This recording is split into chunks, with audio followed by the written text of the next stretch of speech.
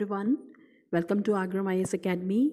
Hope you are all are fine. So let's begin a new topic, that is environment. National Green Tribunal NGT.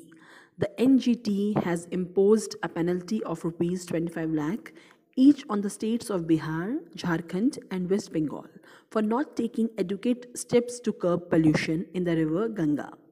The NGT was established in 2010 under the NGT Act 2010 for effective and expeditious disposal of cases relating to environmental protection and conservation of forests and other natural resources. It can enforce any legal right relating to environment and giving relief and compensation for damages to person and property. Next one is white stem borer. It's a picture over here. Picture of white stem borer. White stem borer Xylotrichus quadripes is a serious pest of Arabica coffee, causing a yield loss up to 40% in all coffee growing areas of India. It is a blackish brown colored beetle measuring about 2 centimeters in size. Next one is forest as living entities. The map over here. For any type of query regarding doubts, you can contact us. Number is 8883456893. And also you can join our Telegram channel, that is Agram IAS. Okay. El Salvador has, in a historic move, recognized forests as living entities. Its citizens will now be required to preserve forests. El Salvador has lost about 85% of its native forests since the 1960s, while Earth has lost about 80% of its native forests. Next one is BS norms. BS stands for Bharat Stage. Okay. This is a picture over here. I request you all just go with it thoroughly. The percentage criteria of diesel cars as well as heavy duty vehicles. Okay. Bharat stage norms are the automotive emission norms which the automotive manufacturers have to comply to sell their vehicles in India. These norms are applicable to all two-wheelers, three-wheelers, four-wheelers and construction equipment vehicles to curb growing menace of air pollution through vehicles emission. The government of India has decided to leapfrog from the existing BS4 norms to the BS6, thereby skipping the BS5 norms. Only those vehicles which comply to BS6 norms will be sold and registered in India from 1st April 2020 onwards. The norms are stringent and at par with global standards. Next one is Asiatic lion. Okay, it's an Asiatic lion. The entire genome of Asiatic lion has been sequenced by scientists from CSIR, Centre for Cellular and Molecular Biology, Hyderabad. IUCN Red List status, it's an endangered, listed in Schedule 1 of Wildlife Protection Act 1972 in Appendix 1 of Convention on International Trade in Endangered Species, that is CITES sits. At present, the only home of Asiatic lion is Gir National Park and Wildlife Sanctuary in Gujarat. The population of the endangered Asiatic lion is very low. Only 523 animals are present in the Gir forests. Next one is Bond Challenge. The Bond Challenge is a global effort to bring 150 million hectares of deforested and degraded land into restoration by 2020 and 350 million hectares by 2030. It was launched in 2011 by the government of Germany and UN Environment Programme, that is UNEP, at the UNFCCC Conference of Parties COP 2015 in Paris. India also joined the voluntary bond challenge, pledged to bring into restoration 13 million hectares of degraded and deforested land by 2020 and additional 8 million hectares by 2030. India's pledge is one of the largest in Asia. For any type of query, doubts, admission, test series, you can contact us. Our number is 8883456893. Also, you can join our Telegram channel, that is Agram IAS. Okay. Next one is kelp forests. Okay. Kelps are large brown algae seaweeds that can survive freezing temperatures and long periods of darkness and even grow under sea ice. Kelp forests help protect coastlines by decreasing the power of waves during storms and reduction coastal erosion. Kelp forests throughout the world play an important role in coastal economies, supporting a broad range of tourism, recreational and commercial activities. Kelp is a coveted food source in many countries, full of potassium, iron, calcium, fiber and iodine. Next one is Asian forest tortoise. A picture over here of a tortoise. Okay, the Asian forest tortoise, also known as the Asian brown tortoise, is endemic to Southeast Asia. It is known to be the largest tortoise in mainland Asia and is believed to be among the most primitive of living tortoises. It has been categorized as critically endangered by IUCN. Captive breeding of these tortoise species is done in Manipur, Mizoram and Nagaland zoos. Next one is Royal Bengal tiger. The Bengal tiger is found primarily in India with smaller populations in Bangladesh, Nepal, Bhutan, China and Myanmar. It is the most numerous of all tiger subspecies with more than 2,500 left in the wild. The creation of India's tiger reserves in the 1970s, Project Tiger in 1973, helped to stabilize numbers, but poaching has once again put the Bengal tiger at risk. The mangroves of the Sundarbans, shared between Bangladesh and India, are the only mangrove forests where tigers are found. The Sundarbans are increasingly threatened by sea level rise as a result of climate change. Next one is Resilient Kerala program. The Government of India, the Government of Kerala and the World Bank signed a loan agreement for the Resilient Kerala program to enhance the state's resilience against the impact of natural disasters and climate change. This program represents the first state partnership of the World Bank in India. Next one is Wave-banded lake. This is a map over here and picture also. Just go with it thoroughly.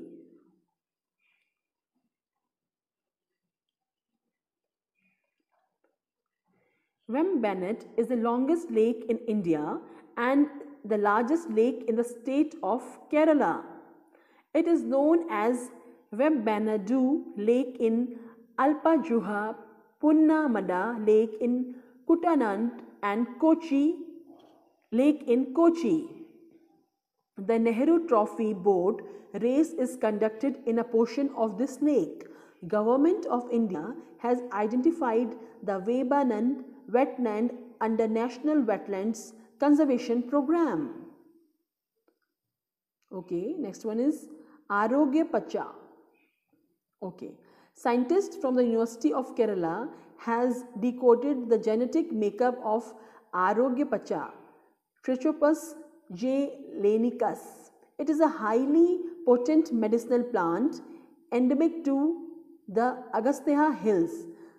This miracle plant is known for its traditional use by the Keni tribal community. It's a community over there, Kenny tribal community, to combat fatigue.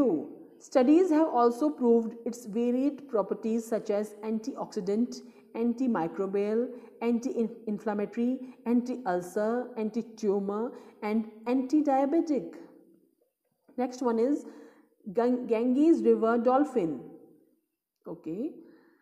The Ganges River dolphin is primarily found in the Ganges and Brahmaputra River and their tributaries in Bangladesh, India and Nepal. The Vikramshila Gangetic Dolphin Sanctuary from Sultanganj to Kahalganj on the Ganga in Bihar is the only dolphin sanctuary in the country. The Ganges River dolphin has been recognized by the Government of India as the national aquatic animal. It is the official animal of the city of Guwahati. Next one is National Policy on Biofuels. The features over here on this picture, just go with it thoroughly. These are the features.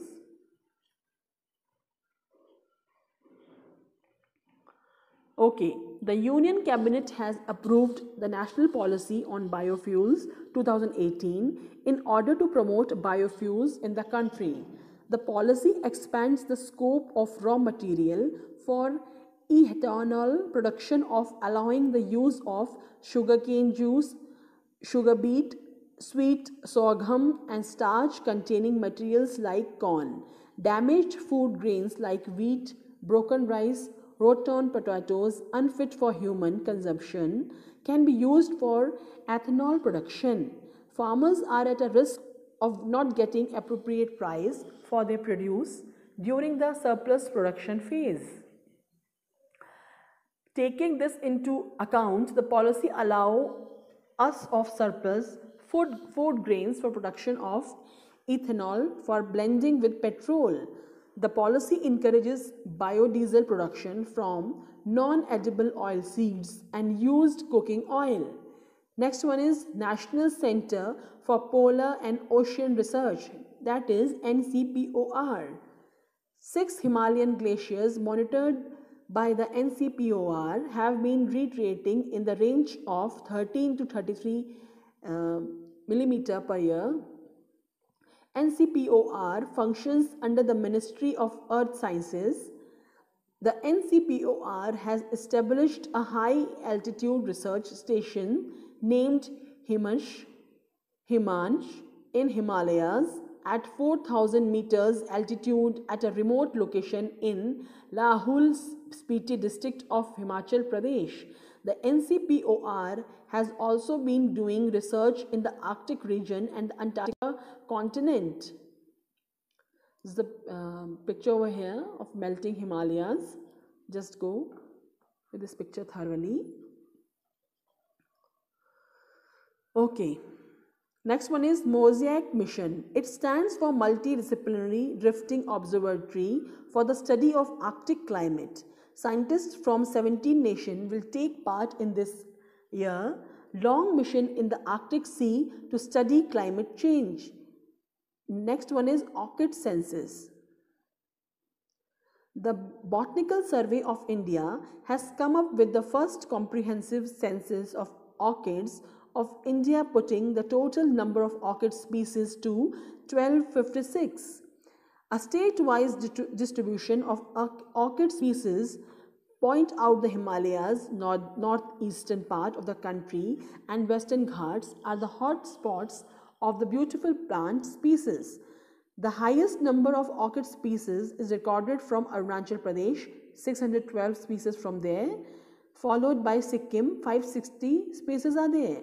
Entire orchid family is listed under Appendix 2 of CITES, Convention on International Trade in Endangered Species of Wild Fauna and Flora, and hence any trade of wild orchid is banned globally.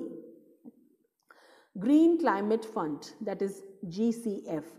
It is established within the framework of the UNFCCC As an operating entity of the financial mechanism, it assists developing countries in adaptation and mitigation practices to counter climate change. The GCF is based on Incheon, South Korea. Next one is Plan B. The Indian Railways has come up with an initiative called Plan B to prevent speeding trains from hitting elephants crossing tracks. The plan involves setting up a device near tracks which emit the buzzing sound of swarming bees, considered as a natural nemesis of elephants. Okay, just go with this news thoroughly. Okay, Indian rhinoceros. The picture of a rhinoceros and a map over here.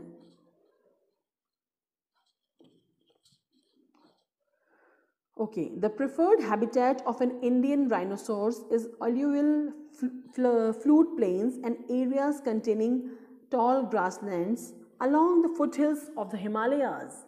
In India, rhinos are mainly found in Kaziranga National Park, Pobitora Wildlife Sanctuary, Orange NP, Manas NP, NP stand for National Park in Assam, Jaldapara National Park and Garumara National Park in West Bengal and Dudhwa Tiger Reserve. The Indian rhino has a single horn which is present in both sexes as well as male or in female. It is the largest of all the Asian rhinos. The rhino is the fourth largest land animal. Tamil yeoman. This is a butterfly picture over here. Okay. Tamil yeoman Chiroproha thais, a butterfly species endemic to Western Ghats, has been declared the state butterfly of Tamil Nadu. This is quite important. Tamil Nadu is the fifth state to declare its state butterfly. Maharashtra was the first to declare blue mormon as its state butterfly, followed by Uttarakhand common peacock, Karnataka southern bird wings and Kerala Malabar banded peacock. Next one is long period average, that is LPA. LPA is average rainfall received by the country as a whole during the southwest monsoon for a 50-year period. The current LPA is 89 centimeter based on the average rainfall over the years 1951 and 2000. This acts as a benchmark against which the rainfall in any monsoon season is measured. IMD brands the monsoon as normal or deficient based on how it fares against its benchmark long period average, that is LPA. Deficient rainfall below 90% of LPA, excess rainfall greater than 110% of LPA, normal rainfall between 96 and 104% of LPA. These are the like a percentage of LPAs. Okay. Next one is green bonus. This is the map over here. Just go with it thoroughly. 11 states belonging to Indian Himalayan region sought green bonus from the central government considering their contribution in environment conservation. Fall army worms. Next one is fall army worms, that is FAMS. In India, fall army worms found suitable environmental conditions and appropriate host plants which accelerated its spread. FAWS is an invasive and polyphagous pest feeding on many foods. It can attack carrots and forage grasses. FAWS primarily feeds on maize but can consume rice, cotton, sugarcane and some vegetables also.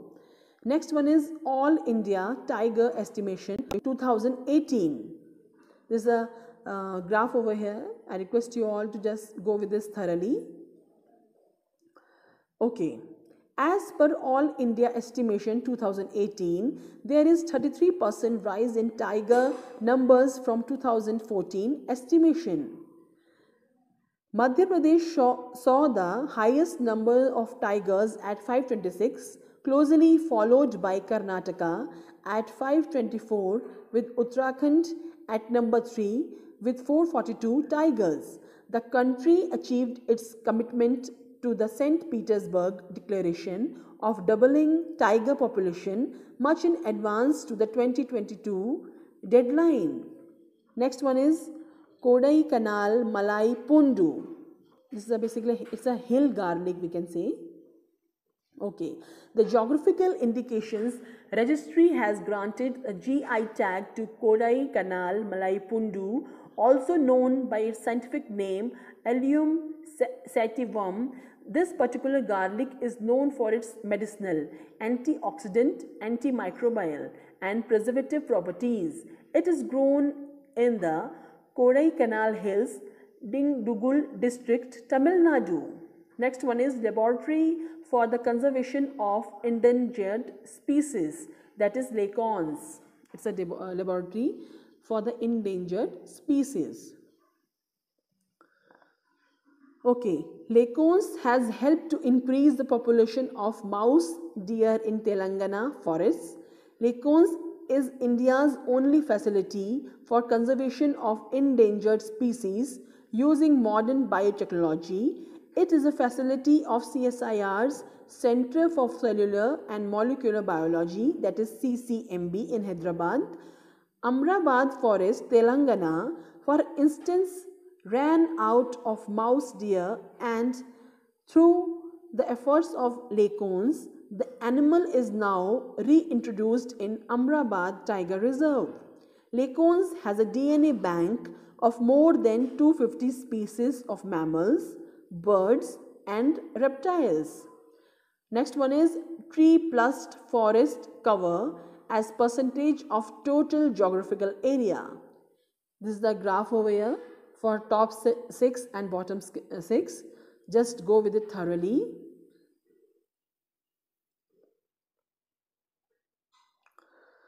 Okay, next one is International Renewable Energy Agency, that is IRENA. Okay, IRENA is an intergovernmental organization mandated to facilitate cooperation, advance knowledge, and promote the adoption and sustainable use of renewable energy.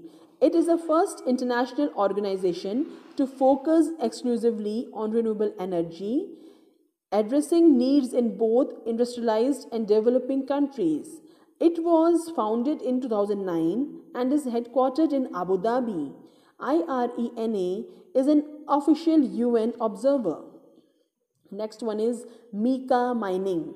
Over 5,000 children abandon education in mica mining districts, Jharkhand and Bihar.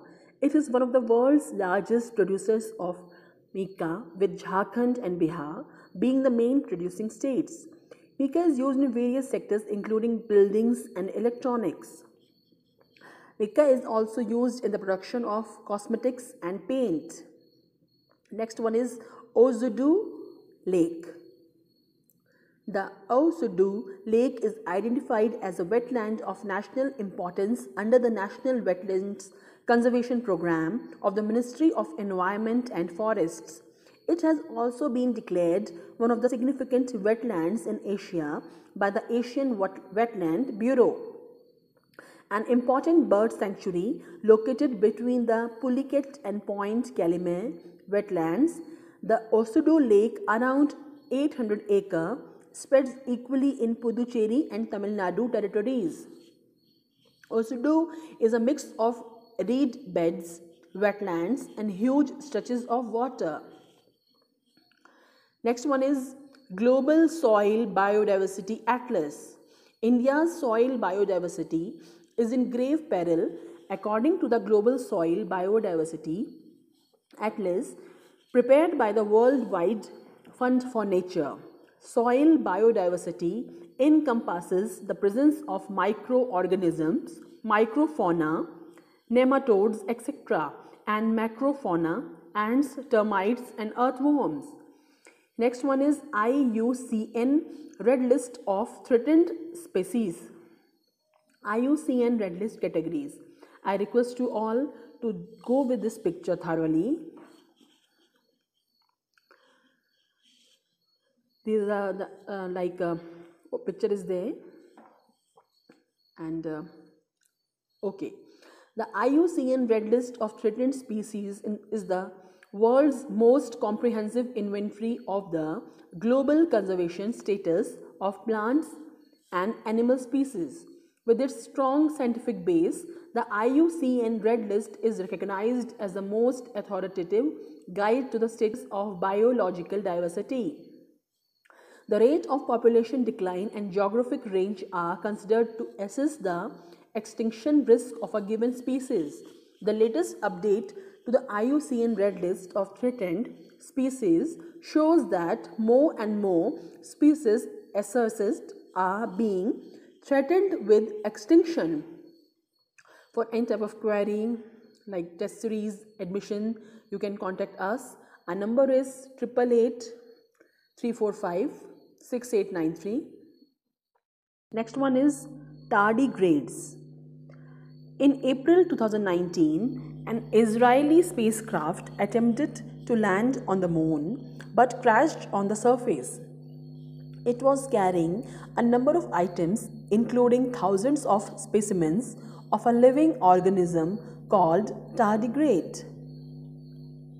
Okay, tardigrades, often called water bears, are creatures under a millimeter long that can survive being heated at 150 degrees centigrade and frozen to almost absolute zero. The tardigrade is among the toughest and most resilient creatures on Earth. Okay, the tardigrade can only be seen under a microscope. Half a millimeter long, it is essentially a water dweller, but also inhabits land and can survive in the cold vacuum of outer space. The tardigrade can endure extreme hot and cold temperature levels. Next one is Kazin Sara Lake. There's a lake over here, Kazin Sara Lake. Okay, Kazin Sara Lake in Manang district of Nepal, which was discovered recently, is all set to become popular as the world's highest lake.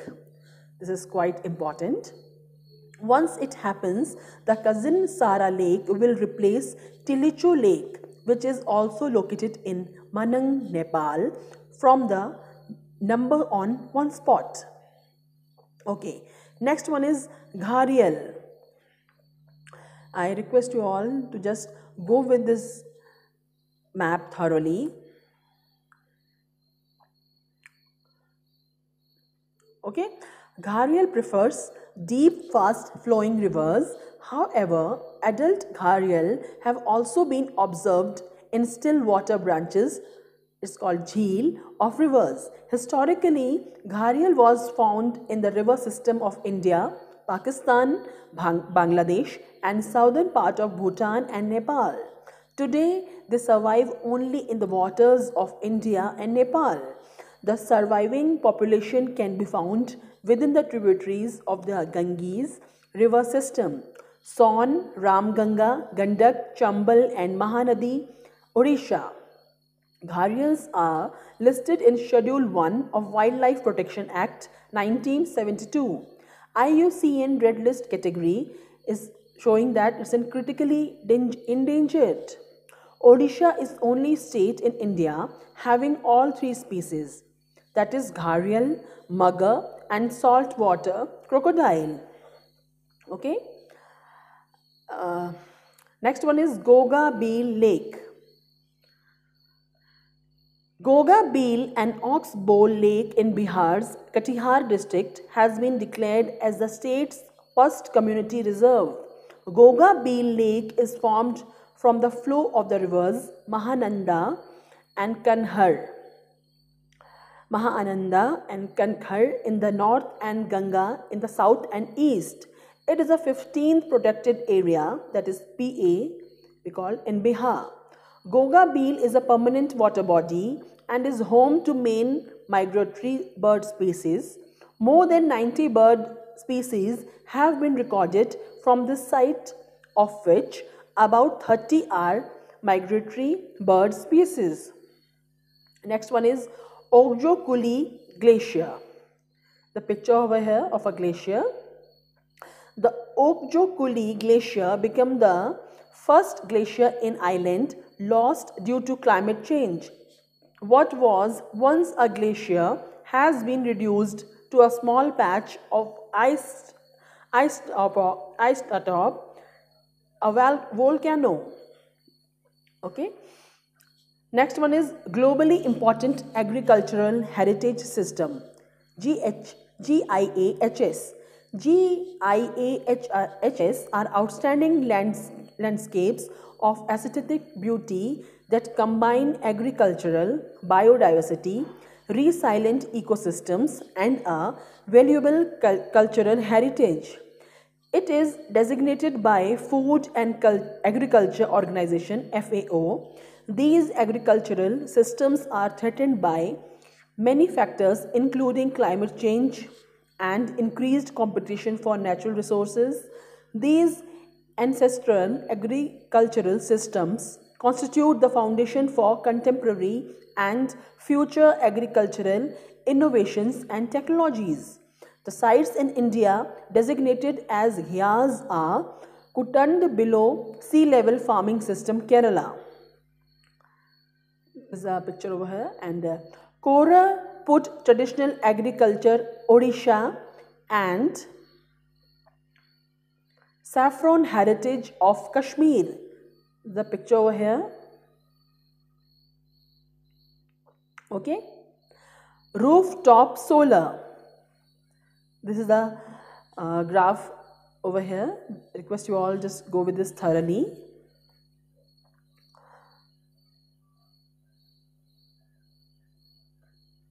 Okay. Karnataka has emerged as the best state for setting up rooftop solar projects. According to the State Rooftop Solar Attractiveness Index, SARAL, released by the Ministry of New and Renewable Energy, MNRE. Telangana, Gujarat, Andhra Pradesh come next in the rankings, but all four have been graded A++. SARAL has been designed by the MNRE to encourage each state to assess the initiatives taken so far and what it can do to improve its solar rooftop ecosystem. Government has set a target for installation of rooftop solar projects, that is RTS, of 40,000 megawatt by 2022.